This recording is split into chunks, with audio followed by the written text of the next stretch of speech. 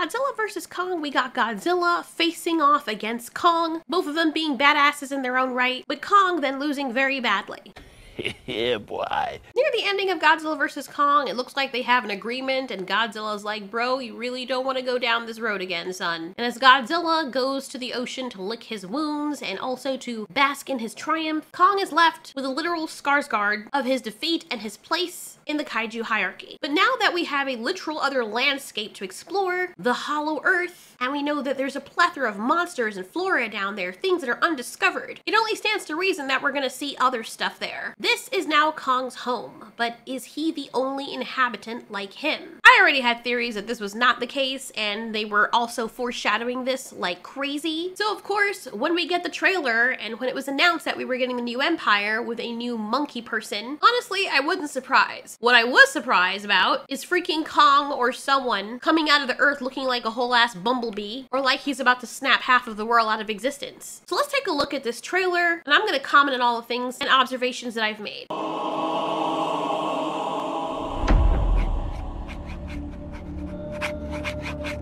So we get a macro shot of what looks like a seismograph. This machine can detect the changes in the Earth's crust like seismic waves. This indicates us that something is about to come out of the Earth, or there's some activity down there below.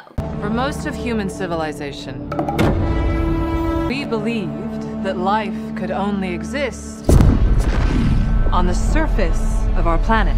And now we know that there is a Hollow Earth. I mean, considering that the Hollow Earth is a very large, expansive region, we really didn't see much of it in the movie. The conversance that we possess about the Hollow Earth is even less than what Kong has. And us as the audience have only witnessed what we saw in Godzilla vs. Kong. This wasn't all of it, this was just the exposure to it. Little tidbits here and there of the dangers that this world has waiting around the corner, and the type of animals that existed to live here. It's a very hostile place. I'd probably even argue it's more hostile than the surface of Earth. So it makes me really excited that they're going to be expounding on this in the new Empire.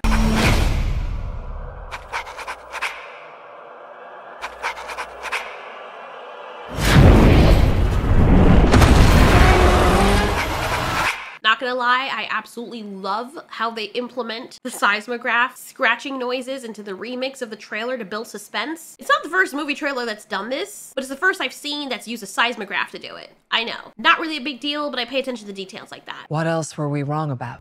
Welcome to my world.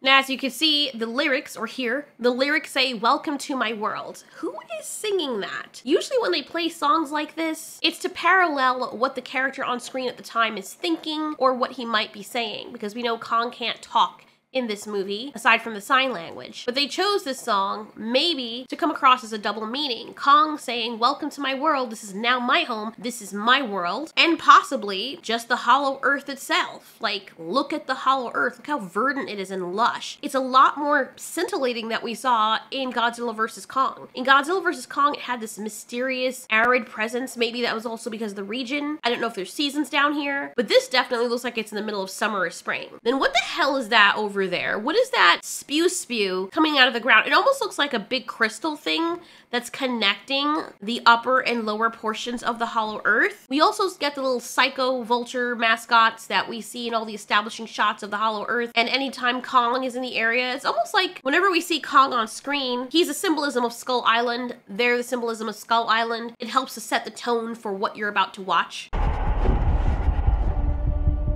Won't you come on in? This world has more And I like how the lyrics are like, "Won't you come on in?" Oh, this is so beautiful, man. I want to go there. I want to ride like my horse across these lands and hope that there's no freaking gopher holes in them. But this place, look at all the space he has to run. It's his home. He's a massive introvert, so he's like, I just want to be left alone. And now I don't have to worry about Godzilla down here, dude. This is freaking awesome, bro. And they probably come to check up on him every now and then. They also have a facility down here as well. I'm sure Gia talks with him because they're like friends. And we're seeing places and areas of the Hollow Earth that we'd not seen before. So I'm all about this, bro. This is so exciting. The Hollow Earth has to be one of the things that I love the most about the MonsterVerse series right now because it's something new. This world has more secrets than we could possibly imagine. Is she the same woman from before? Why does everything... Is she... I don't even know if it's that same woman from before. It looks like the same woman with like a very horrible haircut. If it is, what was the point of that? Why do they always do that in the sequels? Like, you don't see the dudes doing that. The dudes get to keep their long hair or their short hair, regardless of what they had before. Then the women are in a second movie, and it's like, chop all my hair off to prove that I'm badass or something? I don't know. It's just annoying. It could be a different person. I'm not sure. Like I said, the human characters were not at the forefront for me of what stood out, so forgive me if I forget them. I'll have to watch over the Godzilla vs. Kong movie just to get some reference of the humans. I forgot like 5 characters were in the previous movie. This world has more secrets than we... This world has more... Hold up. Remember what I said about the whole light thing? I've made several videos on this. I've made Hollow Earth videos and Godzilla vs. Kong videos about the supposed light source. You could see the rays of light from here. And I know that in like the previous scene, now we're getting these crystal things from here and here that are connecting. See? These crystal pillars. And I think these are what are giving off the daylight that we're seeing here. It could just be this region that's daylight. We see another one all the way to the right. And this would make sense that they're creating the light source. But there's also something else that I saw and explained it in that video. But anyway, just a really cute detail. Can you imagine playing a video game like this? Like having a Godzilla, Hollow Earth, Kong video game and just having to live as Kong and survive throughout it? Why is the Monsterverse not capitalizing on this? You know, us gamers would love to have something like this in the interim. You can add extra lore in there. It's what I loved about the Telltale Jurassic Park game, because there was just stuff in there that was like, damn, this should have been in the freaking movie. I get still now and then. So I actually looked up the song by typing in the lyrics that we're playing, and it's by someone named Jim Reeves. I guess it's a really old song. The lyrics say, "Welcome to my world, won't you come on in? Miracles, I guess, still happen now and then. Step into my heart, leave your cares behind. Welcome to my world, built with you in mind. Knock, and the door will open. Seek, and you will find. Ask, and you'll be given the key to this world of mine. I'll be waiting here with my arms unfurled, waiting just for you. Welcome to my world." Now, it sounds like Kong would be singing this, but it also sounds like the Hollow Earth waiting to be discovered, saying, "Welcome. It's okay. I'm inviting. Come live in me. Come explore me." This could also be an interpretation from the human's point of view, thinking that this is what the Hollow Earth would be saying. They feel like they're supposed to be exploring this, as does Kong as well. So Kong could also be interpreting this to mean explore. And do you notice how fluffy Kong is? It looks almost like he's wearing one of those Russian winter jackets made out of wolf carcass or bear. Like, I didn't notice until just now how freaking fluffed up he is, bro. That is the longest I've ever seen his fur. It almost looks, too, that he always shaved it. Like, it almost doesn't look like Kong. Like, looking at him, he looks way older. Is this Kong? Is this the same guy? I mean, he has the axe, but then it doesn't look like him. It looks like a very old version of him. And here's the thing. I could be wrong, but check out this next part of the trailer. Still now and then. Now, if that's supposed to be the antagonist, Scar King dude, that is possible that Kong, or the Kong that we see there, isn't Kong, but someone from the past who knew Scar King when he was a baby. This could be the origin scene that we're looking at right here of Scar King. This could also be foreshadowing of how big Scar King would get or how instrumental he would be. But looking at this Kong over here, it definitely does not look like our King Kong. Like, the face is different. I think this is someone who probably took in Scar King and raised him. I could be wrong. What is that? That's not Kong. So, bigger, better, faster, stronger. Already, this is painted in either blood or paint. And I like how they kind of foreshadow this to let us know that whatever this thing is that made this is way more dangerous and intimidating than Kong. And also bigger and a different species. That's not Kong.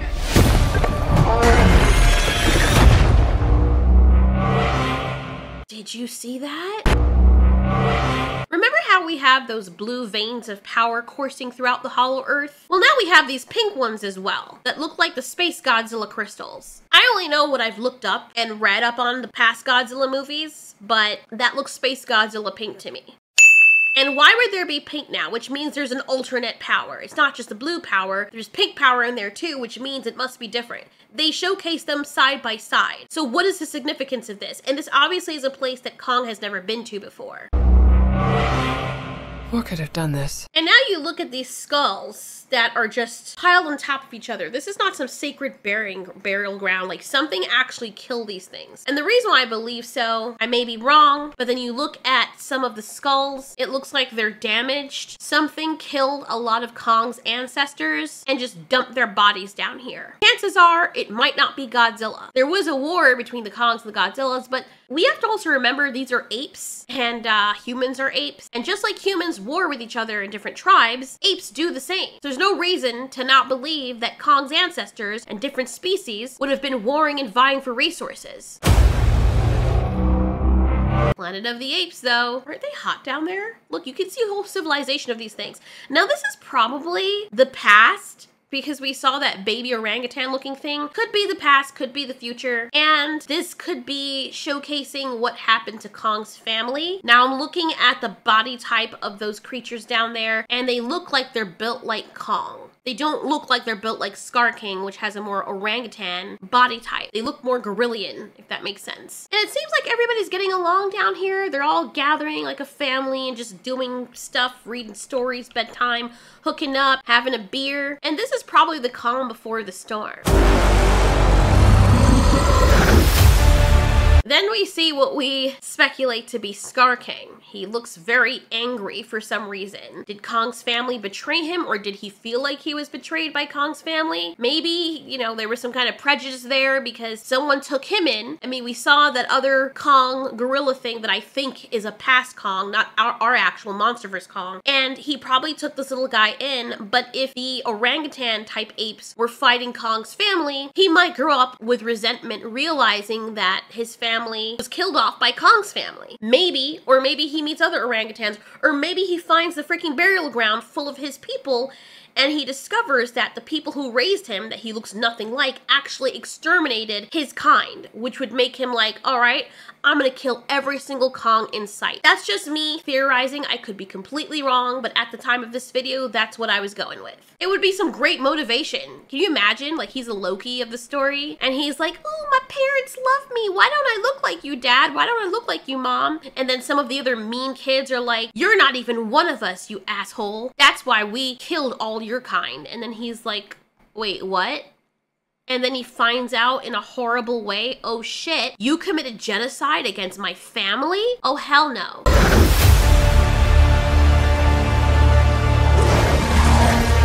Oh my god. They're so cute! Look at them! Oh my god, they're like little big puppy things! What are those? They're so adorable! They look like they're very angry. What in the world? What in the Ice Age sloth wolf? Are those? I don't remember seeing things looking like this. I would want one. They're such cute puppies. And they're going after Kong. And I really do think that if those things were to eat him, yeah, he would die. He would die. Like, they would rip him to shreds. There's like freaking 100 of them. And then we see Kong jump. Look at those trees. I know I am going in every which direction, but like, are those trees down there? No way. Maybe they're just shrubs, but they look like trees. And then you look at the size difference. Maybe they're not. No, because you see, no, there's other big trees on the left as well. Okay. But still, those things are freaking huge, man. Like, you gotta figure, they're almost as big as Kong, and consider how big Kong is in comparison to humans. Imagine a freaking huge-ass wolf, beaver, squirrel-looking thing coming at you, and it's the size of the Eiffel Tower. Like, that is some scary shit right there.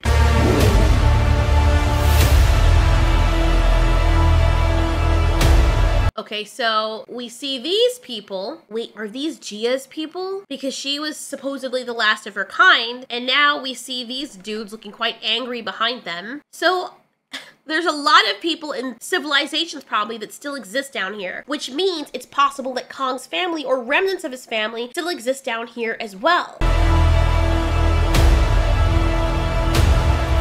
So do you notice something? You see this pink light that's shining everywhere? This looks like Gia could be one of her people. I think it's her. I mean, is she gonna be older in this? Obviously, right? But now we see this pink light all around these humans. Like, we see this in Kong's area in the Hollow Earth, that they're surrounded by this blue power. Now, these people, this ancient civilization that's obviously been alive for a very long time, but this is in the present because we see old Atlanta over there, and they are focusing on this pink power source that obviously has a different meaning or a different type of power than the one that we've seen with the blue light.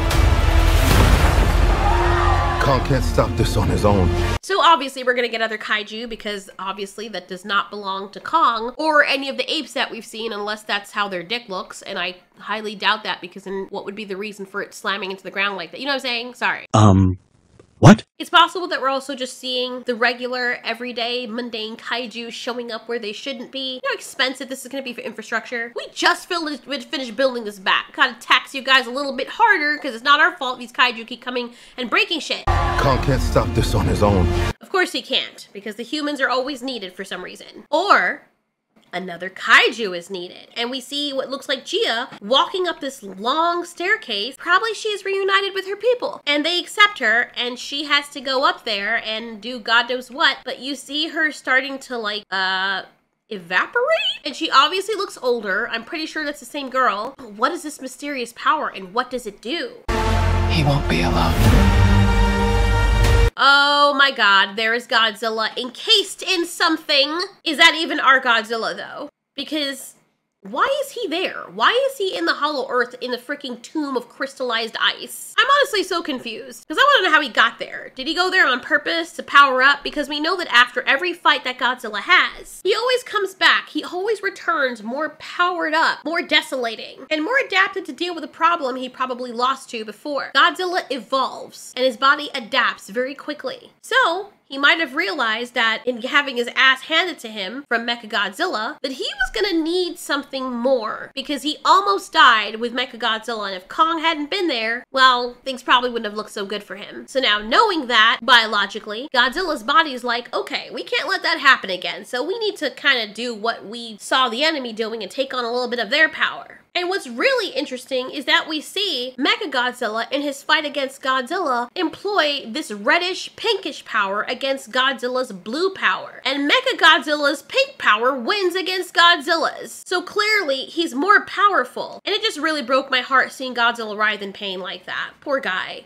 Oh, poor baby. That really hurt my heart. But Godzilla's body is probably like, well, fuck around I had, find out I did. You could tell Godzilla was rethinking, like his life was flashing before his eyes. Oh my god. He was about to give him the King Kong treatment.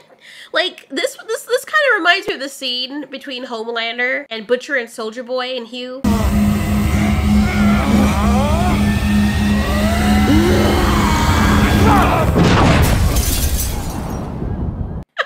That's kind of what was going on with Godzilla, except Godzilla can't blast off into the freaking atmosphere. If you hear weird squeaking noises in the background, sorry, my mice are nursing, and I guess the babies are ripping their tits off, just in case. Anyway, so now here lies Godzilla, or who we think is Godzilla, powering up, and we see, maybe this wasn't intentional, but some of that pink power is leaching into him.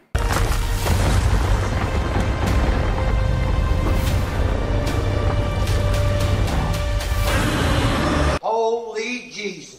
Way over here looking like a whole Ethot's bedroom setup. Now, I've never watched this Space Godzilla movie. I know of Space Godzilla, but this is exactly what Rose Godzilla over here put me in mind of. He looks amazing. Then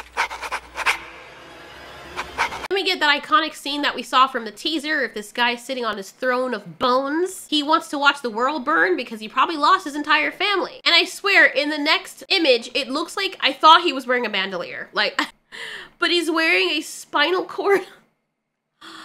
Like, this guy is upset, and he's also powered, which I mentioned in my teaser analysis that I did a while back, because he has glowing eyes like Godzilla. So he probably found a way to synthesize that power that's down there. So that's gonna make him a problem. I'm eager to see what kind of power he has. We also know he has intelligence to have the kind of ability to calculate committing genocide to Kong's people, which is what I think he did. I could still be wrong, but I feel like that's where they're going with it.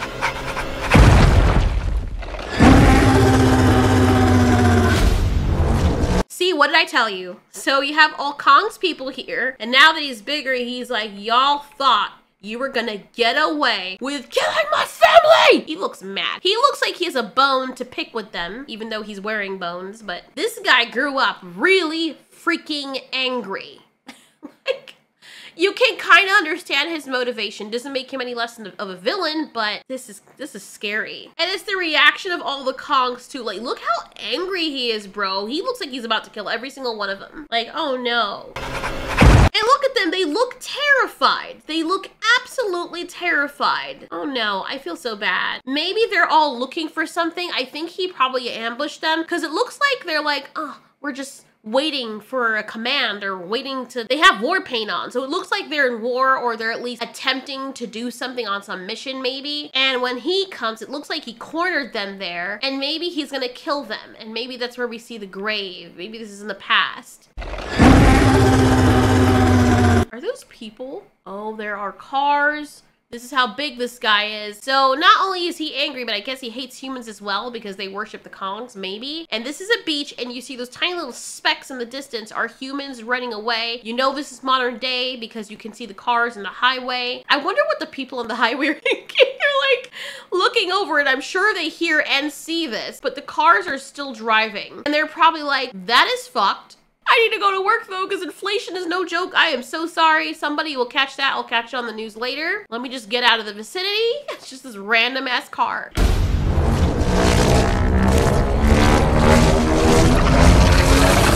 Yo, did you notice that? Godzilla is a freaking power absorber. I swear to God. Look at that scene again.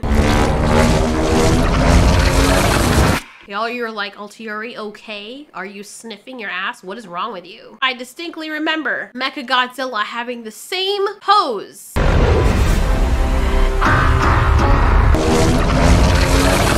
It feels like something subtle to most people, but it's not subtle to me because it's the same camera angle shot. Their face wiggles the same way with it panning up to their red eyes, or pink eyes, with them looking threatening.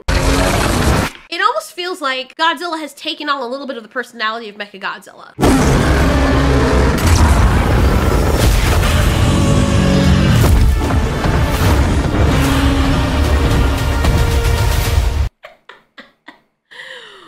What is happening? Trailer just went from 0 to 60 real fast. Godzilla has his new power-up, and he's using it. I wonder what this power is going to do. Obviously, it's supposed to be more powerful than it was last time, right? Because obviously what he had last time was not good enough for him to win that fight. Then we see Godzilla busting out of the freaking ground into the hollow earth with his spit flying everywhere. And he's like, okay, we are about this business right now. I got my pink fit on. That means that we're thugging, son. Sorry. You're embarrassing yourself. The way they are running, like they have rockets in their feet. What is Kong wearing? How is Kong a land animal and he is struggling to keep up with Godzilla? Lord have mercy, there is so much going on right now. I am so done. I am so excited, but also I'm so what is going on with Godzilla looks so different. He looks like a freaking dragon. Is this even Godzilla? He looks smaller. I'm confused. I'm so confused right now. I'm so excited, but I'm equally confused. What the frick is even happening? Look how Godzilla looks. His face is sharper. Is that Godzilla? I mean, we're supposed to believe it is, but he looks a lot smaller. Like, he's in the foreground, Kong is in the background. But Godzilla is still smaller or the same size as Kong. So either Kong had a wicked mean-ass growth spurt, or Godzilla shrunk, or Godzilla stopped growing. But maybe he needed to, I guess? What was he even doing in the Hollow Earth? Like, I mean, what is that glove that Kong is wearing? Did the humans make that for him? And clearly they feel threatened enough because, well, this other ape dude probably has powers that rivals, what, both of them together? And it would make more sense, honestly, if they were teaming up together after they were bested by this guy, not because of his power, but because of his intelligence. Now that would be interesting. Welcome to my world.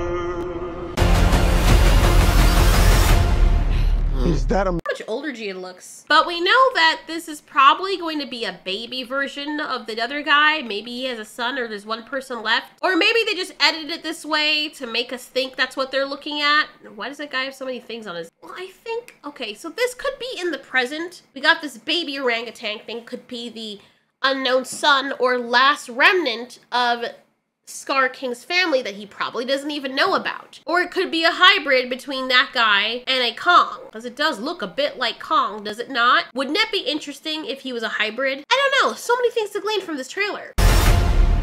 Is that a mini Kong?